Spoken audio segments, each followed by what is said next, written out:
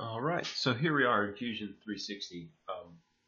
I tried shooting a video, it didn't really come across well, but I used the mobile app to actually create this subfolder within my grips and scales project, and it let me have a place to drop this photo. And I tried dropping a couple others, but they didn't upload. What I wanted to do, I have a linear field of view mode on my GoPro. I wanted to use that to try to get a straight on image with less distortion. It turned out that my cell phone did a better job. So let's take a look at that. And it's going to open up in Chrome here. See if we can see it. Yeah. So you can see a little bit of, I guess, perspective here inside the jaws.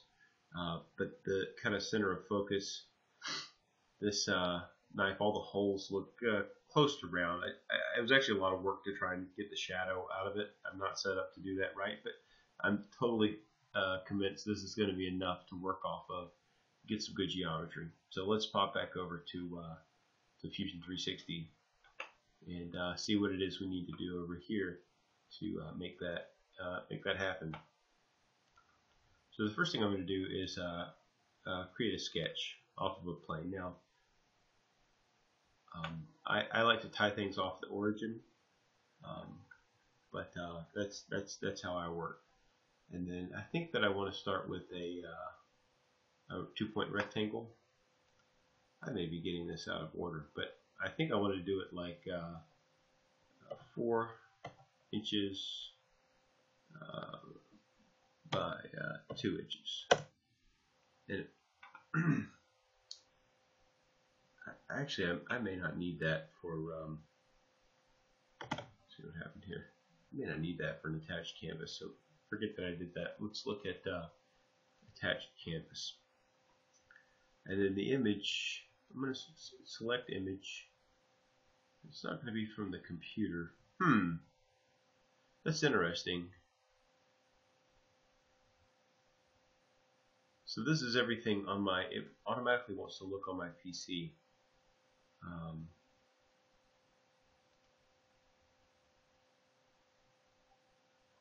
So in the face, okay, so I can select a plane. There's no need to create a sketch previously. I think I have some experience with Autodesk Inventor as well, and I think that they make you make some kind of a rough sketch to stick the image to. So I've selected a face, and what's really cool is you can go in later and edit the opacity and basically the transparency of that image so that you can both work with it, see it, but then also see through it as you're creating sketch geometry. That's a big deal.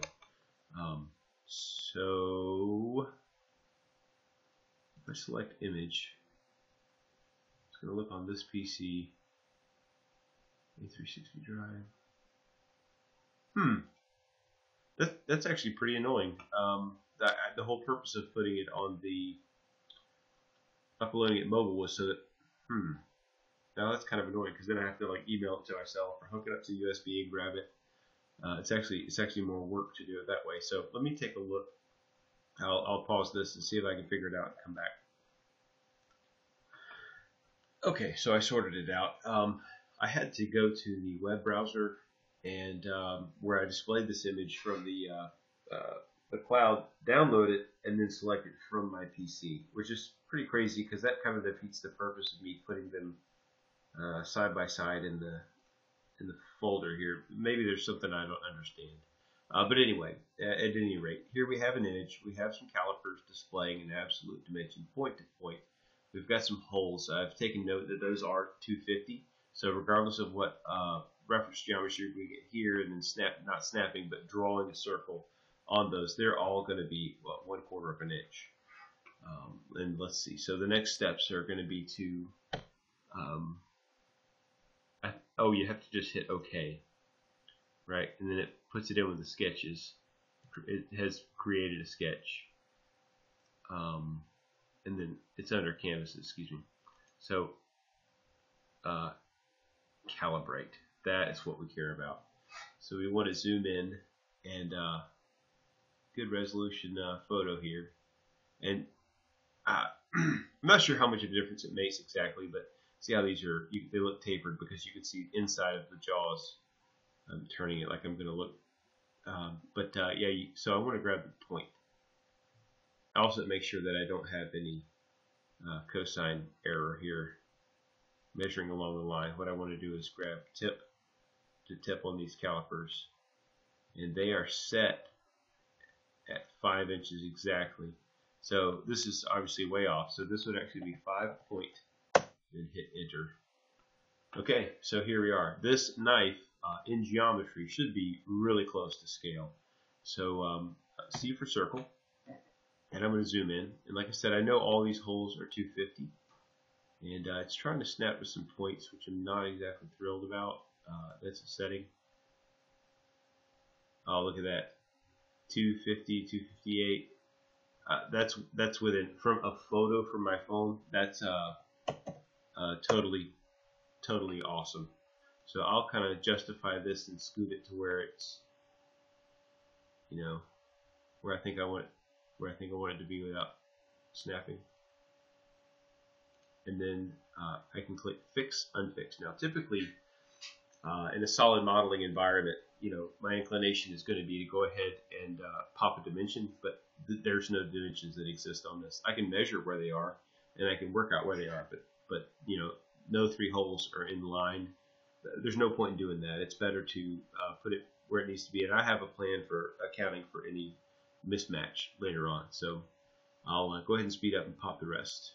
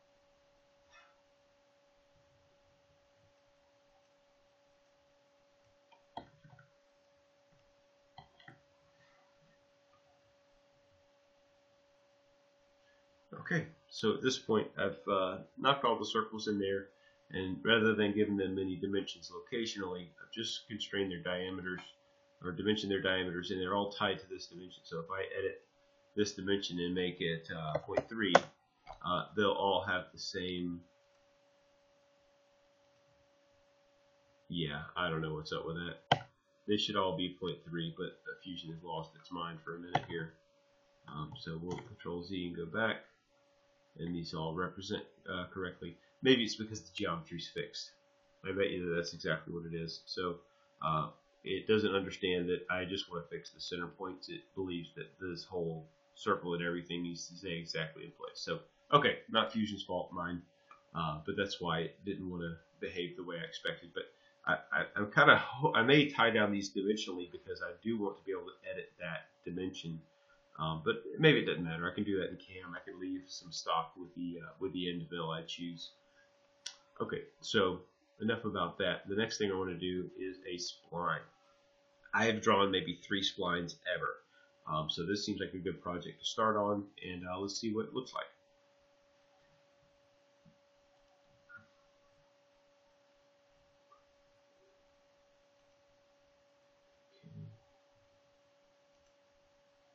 Okay, so we want to choose some of the natural bend points, like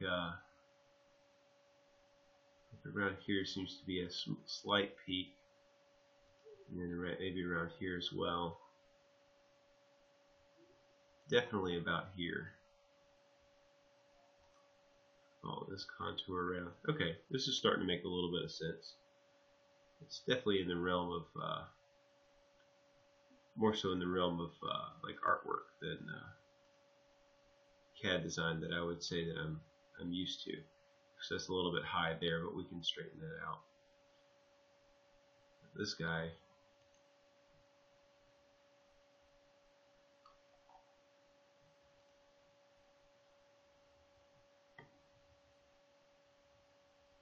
Okay, so I'll go to this inside point and see if we can bend this the way that we need to. It's not going to be enough.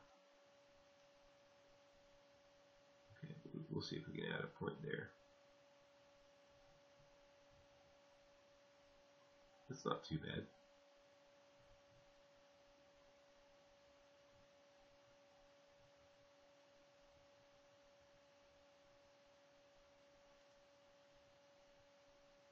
I think I'm ruining this.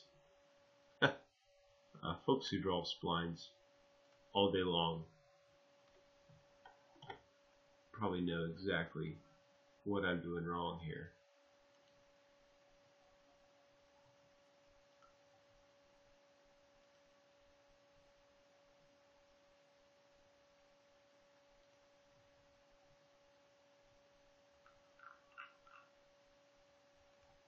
Okay, so close spline curve. That's not what I wanted to do.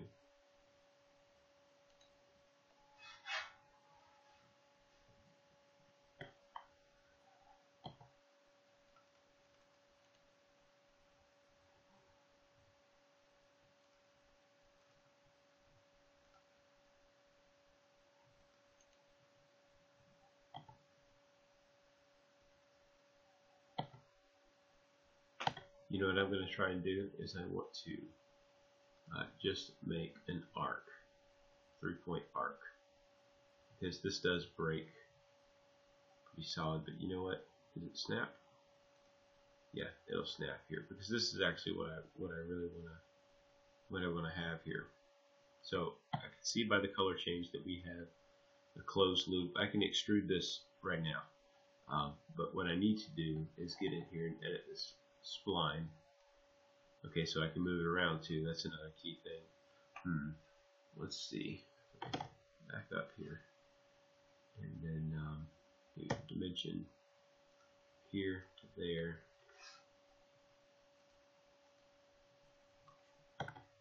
So I'm not able to do that.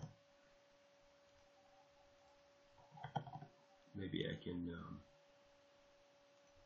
fix just that corner. Okay, so if I click that, and it's changed color, so I feel like it's probably fixed. Yeah. Okay, now I can start pulling on this thing without ruining and changing everything. Okay, so I can move this spline handle up. I need to figure out how to change the snap increments. I think it's getting a little too touchy on me.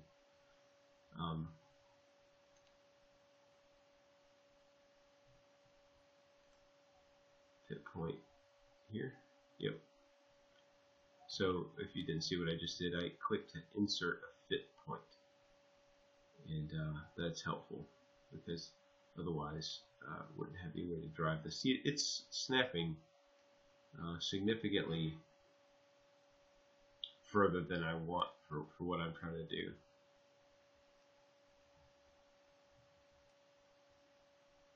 Yeah, I should figure out if that's a base setting that's wrong in Fusion, and maybe I can make my life a little bit easier. Okay, that was a pretty obvious one that I should have remembered. when I kicked off Fusion360, the grid was up, and I figured out how to turn it off one time and didn't proceed beyond that. What I'm going to do is turn off snap to grid, because even though I can't see it, the sketch environment is working off of that grid, and it's trying to pick points. So let's see if this is just a little bit more tolerable. Look at how fluid that is now. So that's a big deal for me. Wow. And I kind of need a harder point right here. So I'm going to center that up, and yeah, I'm going to see if I can add insert spline fit point right here. Maybe that's what I want to do here. And you know what? I'm going to pop another one in up here. Hit escape. And so everything affects everything else. But in general, I think I'm able to move this guy around until it fits. So I probably want to pop a few more in here. And I see actually that gets tight there and that gets tight there. It's like a little spot that it almost a flat. So I'll fool around with this some more. But yeah, turning off snap points makes working with splines actually possible. I didn't realize they were on because my grid was hidden, so that's something that's going to help me a lot. Like I say, generally in my type of modeling, you know, it's all parametric. You're not worried about trying to hover or scoot things to precision. All that you're actually trying to do is, well, that's not moving. All you're actually trying to do is go in and add dimensions and put things where they need to be.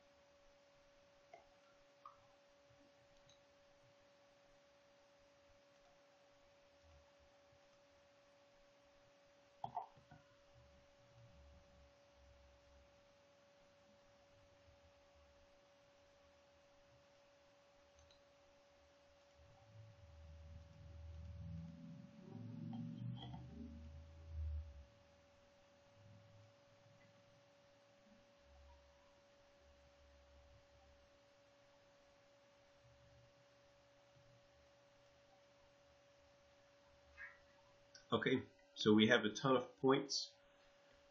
They exist in space where I think that they need to be, and I'm putting them as tight to the line as I can. And when I machine it, I'm not going to leave it anywhere near that much. I'm going to leave it at probably at least 1/4 millimeter, 0.010 of an inch off of the surface, even when it's I feel like all the way finished, and just sand it to fit, sand it till I just contact the steel there. And I think that's going to be my very best fit. Because it's perfect because I try to make this outside curve. You know, I can still miss one of the hole locations, and I still want just a little bit of forgiveness versus the outside of the material, so I can make these things work out really nice. Okay, so that lets us, we can hit stop sketch. We can turn off the visibility of our canvas, and look, we have just a knife handle, simple as can be. So I'll hit Q for press pull, and we're going to do something a little bit different here. I'm actually only going to extrude or move this a very small amount, 0.010 of an inch. And what this does for me is it's going to create a surface to work a mesh off of, because I kind of think that I want to make a mesh. I don't know. I may actually go back and edit this. You know what I need to do as soon as I have this body is I want to make this a component.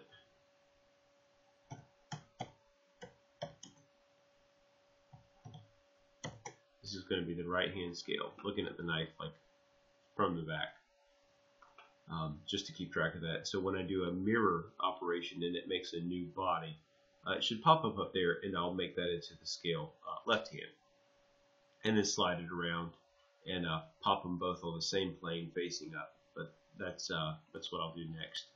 So I'll edit this extrude, and let's say instead of just the 0.010 to work a mesh off of, let's see how we can make it look if I want to make it into, say, 3/8 of an inch. Let's say that'd be 3/4. That's too much. Let's see, 0.3 inches, just for something simple. And I'll click OK. So I won't be able to get this nice sweeping contours, but I could do something as simple as put a fillet on there.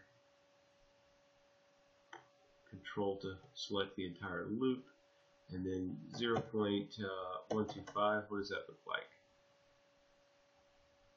I mean, that's pretty cool. It's not what I want, but I mean that's pretty cool. I know I can take a form tool and make that contour around instead of using like a ball end mill in the CNC machine to make that shape. So that would be pretty quick. But yeah, I think I'm going to do this for now.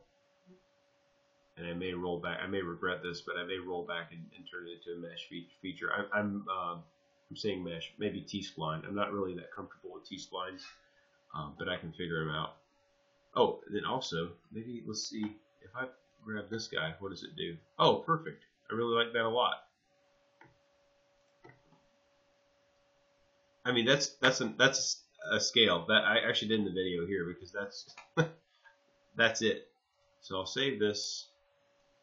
And then I'll just make a note, right hand, note that it's only been done right hand. So you notice I have the origin visible still. I'm about to use that again. And the next thing I want to do is create a mirror pattern.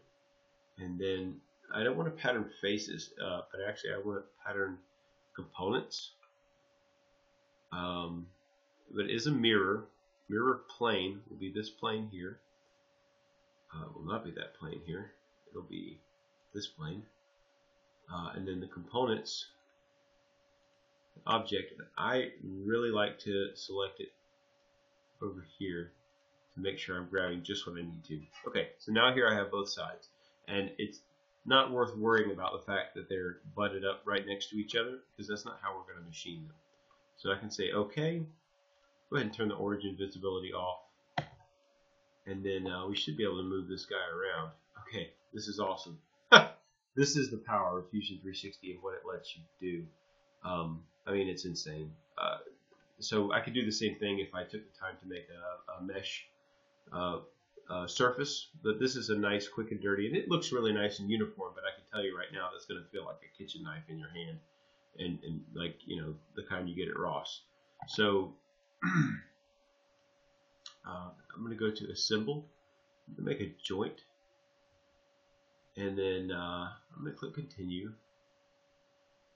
Component 1. I don't want a rigid group. I want a planar. I wonder if I should scoot these guys. I think I'm going to scoot these guys ahead of time. Okay, so here they are now. And then,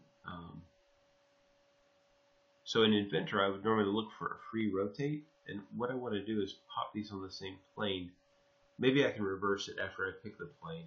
So I'm going to click Assemble, but this time I'm going to click Capture Position. And then I'm going to select Component 1. That's already selected. Component 2.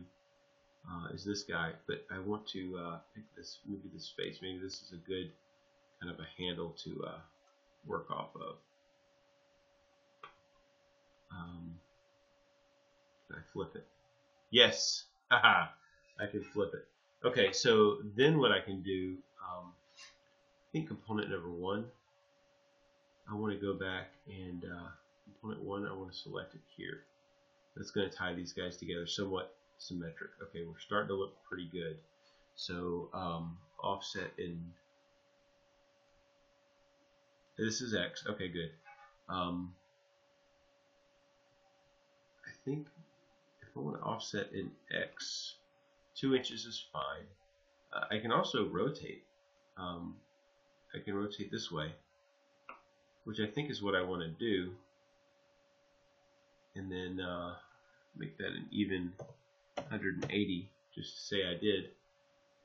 And then I can see that, okay, I've got plenty of room to get, and I'm thinking about using stock and using tabs, right? So I'm trying to visualize how much material needs to live in between here. It doesn't need to be, I guess, 2 inches center to center from these holes, I guess is what they're saying it is. So 1.2, that's too little, so 1.5, let's say 1.65. Pick some nice nominal inch numbers there, why not? I think that's going to work out pretty good. So I can click OK at this point. I have 2 scales, and what's great is I can go as far forward as I want to without screwing everything up, because I can roll back here, and I'm getting some orange here. I wonder what that means. I don't know. I can roll back, make edits, and then roll forward and be right back on track. And that just really is a cool feature of most CAD systems, but I think Fusion does it really well. So I'm in this environment. I'm going to hit saved, and I'm going to call it right hand. Let's see, right hand, left hand. That'll remind me that at this point both have been made. This is the version. So if I screw something up at this point, I can roll back to a couple different options here. So I'm going to go to Cam, and then click Setup. And I have some default set in my stock to cause it to behave a little bit better. I prefer that it snaps to just enough stock to fit the part. And then I'm going to look at these sizes here. So I can get this out of a 6x6 piece, which is probably the size piece that I might be able to scrounge up or get from a local place in town. I forgot to mention there's a really cool company called VZ Grips here in Tallahassee, and they make like pistol grips and knife scales and stuff, and they sell them all over the world, and they're really high end. They from time to time will sell drops and little pieces of material and stuff. So I might go knock on their door and see what they have. So stock side offset, I think I want to do a fixed size box, and I'm going to tell it, look, at 6 inches. Let's count on getting a 6-inch piece, and then 6x6. And then I can plan to slide it to one side or the other. That seems about right. That gives me room to put some toe clamps over here, and maybe sneak something in there, or a screw through to a subplate and grab the thing. And then height, you remember I extruded it to 0.3. The stuff I'm probably going to get, it's going to work out to 0.375 inches, or just shy of 10 millimeters, like 9.5 millimeters. In the model position, I'm going to center everything up. That seems to make the most sense right now. Notice that my X, Y, and Z are acceptable. I mean, that's good. There's no reason I need to change that at all. I think I would put a toe clamp left and right, and that would let me get in the machine really good. Let's see here. There's nothing else that I need to fool with here. And a lot of times, if you're looking for things to click and set up, the best thing to click is OK, save it here, and then open it and edit it some more. Because if you mess something up, or if you accidentally click cancel at the end, you can be up a creek and have to start over. Same thing is true for many 3D toolpaths. Now, one of my frustrations is that Fusion does not support form tools at this time, and I think that they did previously. I'm not really sure what's going on there. I know I can bootleg it if I just want to use a form tool to go around these contours. But anyway, let's get into some cam and see what it's going to take to cut these out. So the first thing I want to pick is a 2D contour. It's not worth trying to do an adaptive or anything like that because I'm going to leave these parts in the stock. I'm not going to try and cut all this stock away. If I was doing a bunch of these or something, I might try to drill the holes and then drop some parts in there. So speaking of drilling, that's probably the first thing I should do. What I want to do is select a tool, and I have a tool library that matches what we have at work, and it just seems to be a good collection. So I'm going to look under local, and this VF6. So I have a 1/4 spot drill, and I think I'm going to go with it for now. I probably need to drill it smaller than 1/4, and then for selections, of course, I'm going to go ahead and tell it to select anything the same diameter, and here we have everything selected. As far as heights, I'm going to go ahead and tell it to drill the tip through the bottom, and then give it an additional 20 thousandths. I'm going to make sure I have a nice sacrificial piece of material underneath here, either a piece of the same or a piece of plastic or something like that. We actually got a bunch of really cool sacrificial material for free from a company in town. And actually, now that I think about it, I may use some of that material to make these scales out of, at least a couple versions. Make sure I'm happy with the shape of them. Okay, so we have a drill cycle. It's just a G81. It's going to go straight down. It's not deep enough. Well, maybe I'll do deep drill and full retract just to make sure we get some coolant in there. But I'm totally going to go 1/8 of an inch deep here. And we'll simulate that just to be sure that it's everything I expect it to be. I want to see the stock, and let's move it to transparent. Make sure we're coming all the way through here. That looks pretty good. I see a problem though. So I've decided to put my stock centered, not just X and Y, but Z. I need to go back and change that in my setup.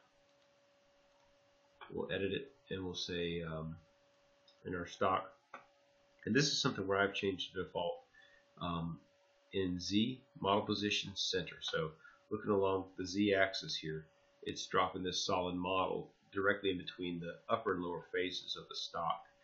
So what I'm interested in doing is offset from bottom, and oh, I didn't do it yet. Well, now I can show you. So it's showing that there's an offset of 0.0375. Now, where did that come from? Well, that is a carryover from, turn it to the front view here, that is a carryover from the calculated distance remaining after, so whatever the thickness is versus the stock that we have. So what Fusion lets you do, and actually all the HSM products, lets you edit an expression. And I don't actually exactly understand this, but basically what it's doing is it's looking at the difference between the model and the stock, and it's dividing it in half. The default that I like is 0. And you know what I'm going to do is make that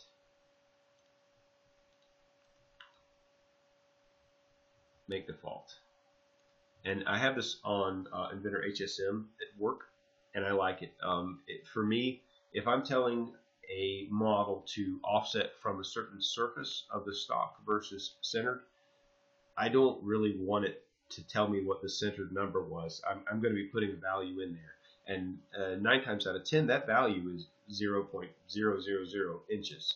So having it default to 0 inches makes a lot of sense, but it's a little bit of a nuisance when you change a setting and nothing moves. So that's why I like to put that at 0. Okay, so our toolpath for the drilling shows it's broken. We can still see a simulation of what was happening. Generate, and the only thing that's going to change is that it will go a little bit deeper now because it's going to go through the hole. And let's see. This G54 is the top of the stock, so we have increased our depth a little bit. We'll simulate this. And I'll turn the stock off of transparent and just make sure, look, we have full diameter all the way through. So that's going to be handy. So what this will let me do, if I decide that I want to, I'll be ready to maybe drill and tap some screw holes underneath, and actually I can hold these scales by a couple of these holes if I want to, so that I can contour the outer profile without using any tabs. But I think I'm going to go for some tabs. So let's see. Also face. Let's go to face off. Select probably this 1/2 inch end mill. Number 8 is a good choice. And just leave the feed and speeds default. But I don't need to cut the whole piece of stock. So stock contours is set to nothing right now, but I'm going to actually pick. I want to grab this bottom loop. This one would probably be okay, but this would definitely, even though it's anyway. I want to grab this these two loops here. If I click OK, it's going to make me a toolpath, and I'll see if it's any good here. Okay, so I see a problem right away. I don't like this. I want the long run of the facing to take place, I don't know, in the long axis here. So the way you fix that is to pass direction, and I'm going to give it 90 degrees. So right in the passes tab, you can specify the direction, and you can make that 14 degrees if you felt like you wanted to. You have a lot of choices. So that's going to take less time because the machine has to change direction much less. So I'm actually going to reorder this, and let's face it first and then drill it. Also let's put a 2D contour in. So the easiest thing to do is go 2D contour. Let's grab a tool. This tool number 4 is going to be a 1/4 inch flat end mill. And again, I'm going to grab actually the same two curves that we identified for the facing, except now I want to cut these contours. So the passes tab, not the passes tab, and the heights tab, bottom height is the selected contour. And if I'm on a nice flat piece of aluminum, what I'm going to tell it is minus 0.002 thousandths of an inch, just to make sure it cuts. So I like to cut into the aluminum a little bit, and ensure that we have a full contour. Okay, so this is obviously not going to work for a couple of reasons, and the main one being that we're hitting it full depth at once. 375, we could do it slotting, but I don't want to. You have to feed a lot slower. The chips have trouble evacuating. What I want to do is make it in a couple depths to cut, and I want to also add tabs. So in this case, I hit OK just to save the toolpath so it won't get deleted if something happens, and then I will go back in here and edit. And tabs are really cool because you can control them a lot of different ways. So here's some defaults. Now these defaults are different than what I have in Inventor right now. That's actually pretty good. I think that would hold apart really well. I tend to like triangular tabs because it just seems to make the toolpath easier. You're not doing a direct vertical plunge, even though this is steeper than you would ramp most end mills. In a free cutting material like this synthetic, it's fine. You can gouge. You can drill in G10 with a 3-flute end mill. It's not the best for the part or for the end mill, but it'll do it. It'll be fine. So tab height, I want it a little bit higher than a 16th. So I'll make it, let's say 0.1 for now. Tab width, 2. That looks pretty good.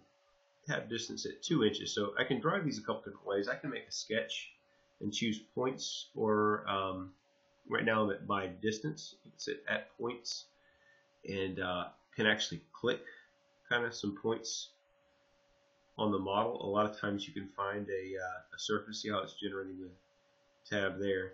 But see, this is a curve, so there's no like intersection or hard point to pick. So a lot of times that's not great, but you can draw a sketch and have the visibility on and pick points off of your sketch, which is a big deal. It's really nice because you can absolutely put those tabs where you really want them. But what I want to do is go by distance, and 2 inches looks pretty good. But let's see what 2.5. Maybe that's a little too far apart. I plan on sanding this thing anyway, so if leaving some extra tabs in makes the part come out well, I'll leave them in there. And you can see the nice little divots or ramps here where it's leaving material. The other thing I forgot to do was go in here and say multiple depths. I want to say multiple depths. Maximum roughing step down is 0.2 inches.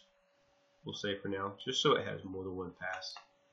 And then we will click OK. And I'm pretty happy with that. We'll play through the simulation here.